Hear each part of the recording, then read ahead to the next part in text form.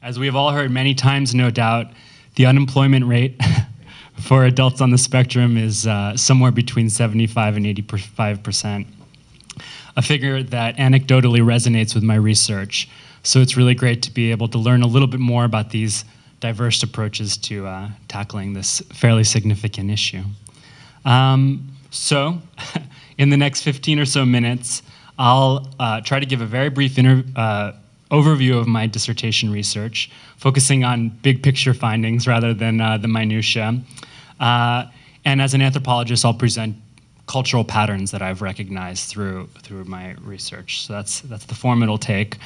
And following this, I'll switch directions and speak a bit about my role as the lead facilitator of Ascend's Autism Job Club. I know we have one member in the back of the room, maybe a few more scattered throughout, which is an all-volunteer group that meets the second Saturday of every month, as Michael said, at the ARC, which is 1500 Howard Street, if you're interested, in the Soma district of San Francisco.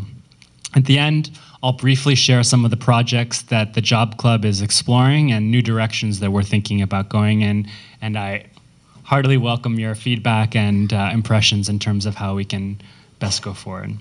So, some of you in the room might be asking, what is a medical anthropologist and what's he doing on a panel? And no way I can answer that question in 5 minutes, but I will really quickly throw a lot of words at you, and hopefully a few of them land, and if they don't, you can come find me afterwards, and maybe I'll do a better job.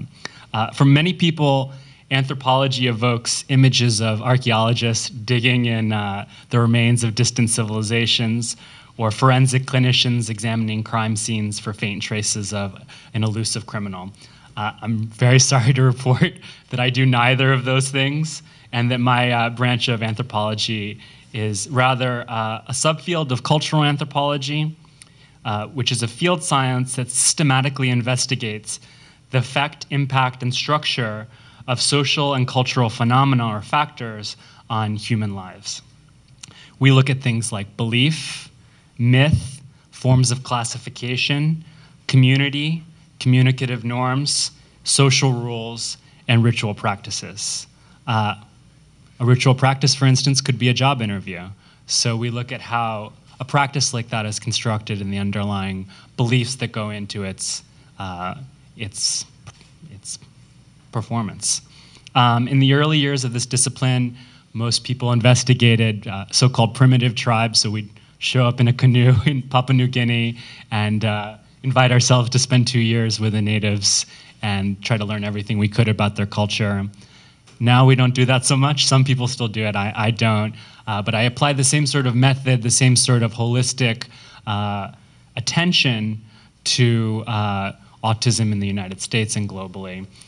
So just to give an example, some might recognize, what I'm doing is vaguely analogous to what Margaret Mead, that's a name that some people are familiar with, did with marriage practices in Samoa, which is to say, trying to understand how deep-seated cultural systems are influencing the pursuit of individual lives.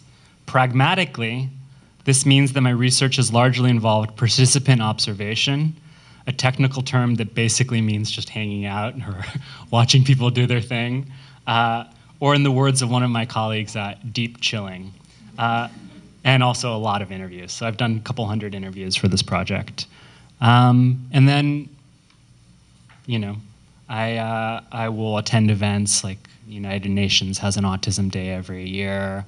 I was a camp counselor for a group called Tech Kids Unlimited in New York that teaches adolescents and young adults on the spectrum digital design and coding skills and a way to try to prepare them for the workforce.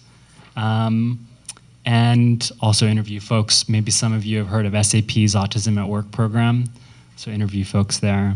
And I've been on an all-autistic meditation retreat, so I've tried to be pretty expansive in my procedures. So with all of that preliminary stuff out of the way, let me try to say very quickly what I found in doing all of these things for 2 years.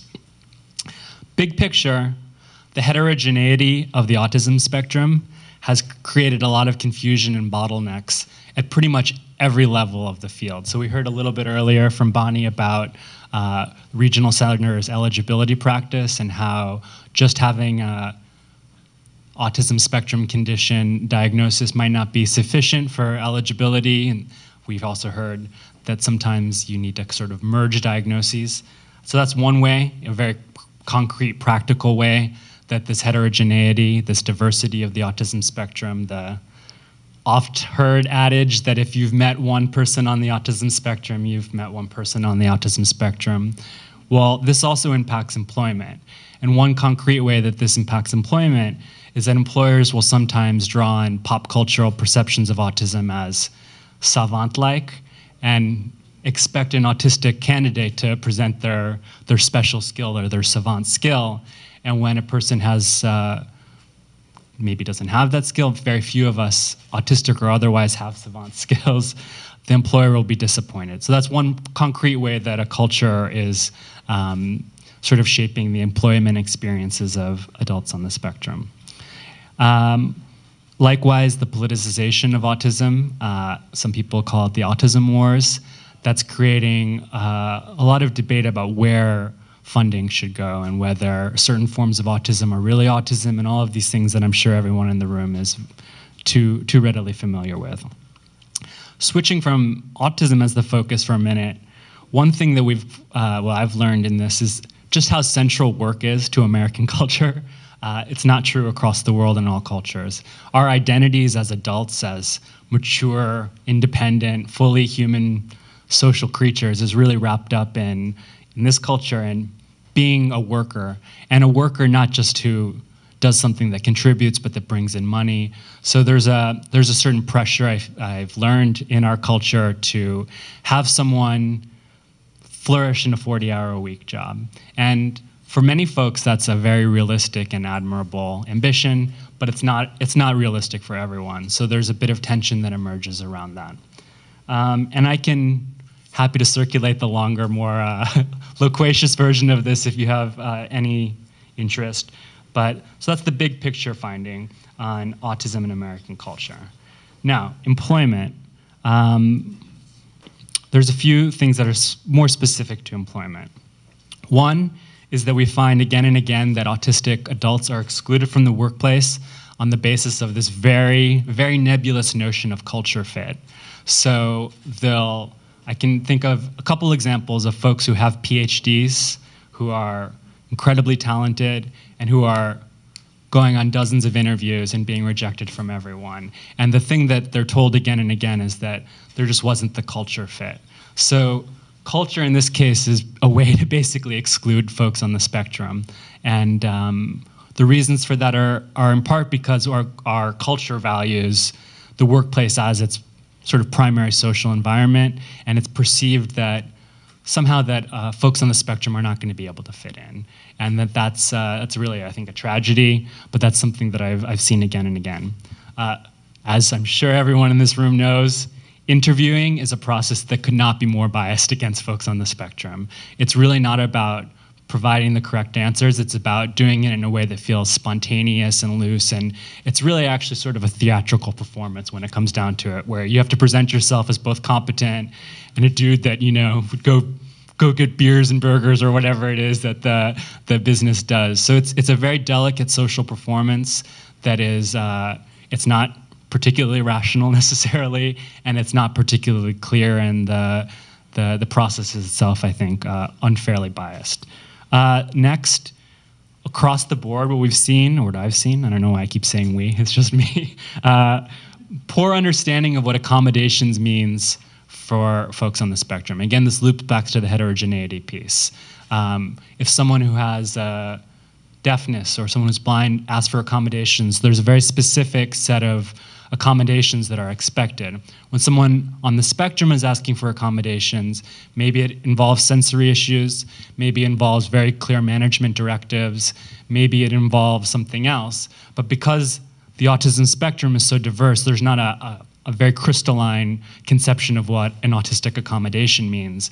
And what happens often for folks who do wind up getting a job is that managers will find the accommodation requests just personality flaw. They'll say, why are you making such a big deal about, you know, the light, fluorescent light? Can't you just get along? And that's in part because people don't understand that sensory issues are really integral to autism. People's understanding of autism is savant genius who maybe is quirky socially, and since the idea of sensory impairments or sensitivities is not built into the standardized definition of the diagnosis, there's confusion there as well. There's also, and this is the last thing I'll say before I turn to the job club, there's this myth of the quality assurance expert. And there's some truth to this, but the idea that autistic people are immune to boredom, are many of you familiar with this quality assurance trope? There's basically this idea that people in the autism spectrum are perfect employees for boring, detailed, repetitive work because they're repetitive and fixed interests, which is one of the criteria of autism, allow them to flourish in doing things that other people would find boring. So this is an idea that sort of infiltrated the corporate world, and now there's all of these hiring initiatives amongst Ernst & Young, Microsoft, SAP, various others, that are trying to place autistic people in detailed, boring work, quality assurance work. And I'm sad to report that most folks on the spectrum are as prone to boredom as anyone else. So while on the one hand, it's fantastic that the corporate world is looking to hire autistic people, and maybe this myth, again, culture, is influencing them, impacting their decision to do so.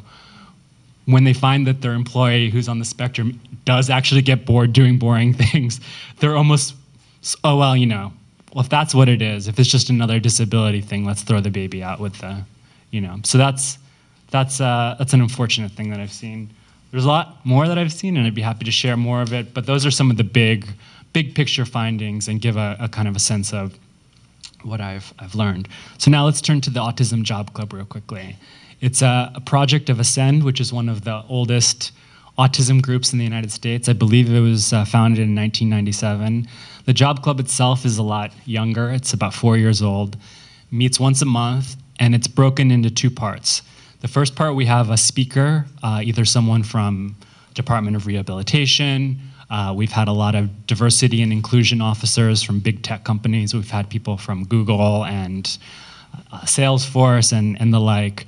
The next 3 months are, just to do a little plug, this month we have someone from Airbnb, next month we have someone from LinkedIn, and the following month we have someone from Pinterest. So these are people who are responsible for diversity hiring, and it could be a good opportunity to interface with the folks who might either be running autism hiring programs or thinking about starting autism hiring programs, and it can be a backdoor into sort of circumventing a recruiter.